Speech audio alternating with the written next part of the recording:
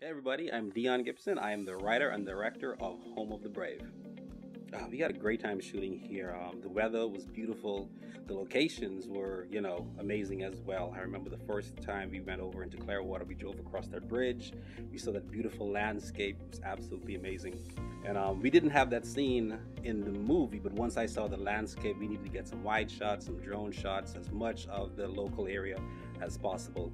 I feel like St. Pete and Clearwater have a lot of value because of the natural scenery that is here.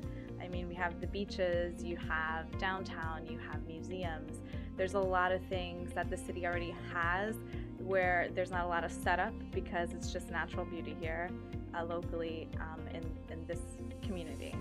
What I love about it is it's the same reason that I moved here. It's beautiful. There's beautiful scenery, there's beautiful people, and it's just a fun place to be, and you get a lot of great shots. St. Pete-Clearwater are beautiful areas. We have beaches. Some of the people mentioned that we have history, the food, the culture, the diversity. It's just the right atmosphere for you to want to come and vacation. But when you're not vacationing, you want to come and work. So why not work in a place where you want to vacation? The area is gorgeous. Every location that we've been at, the people that we've interacted with, they've been helpful, they've been just nice people. We've had a great time filming. I can't get past the beauty of the cities. The city, both St. Pete and Clearwater, beautiful places to film. Well, most of our vendors are local food vendors. Most of our actors are from here. Our production team is from right here. I think we may be flying out 2 or 3 actors from outside of the state. But yeah, everybody's here, so whatever we're getting is going right back into the local economy. And the Film Commission, they've been an amazing help in helping us connect with the local community.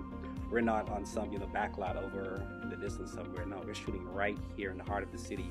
I would recommend St. Pete-Clearwater as a place for actors because, first of all, you have everything you need at your disposal, i.e.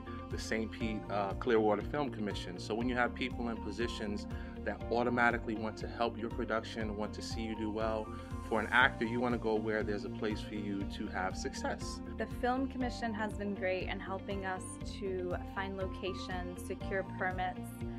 They've been a great help in supporting and promoting this film.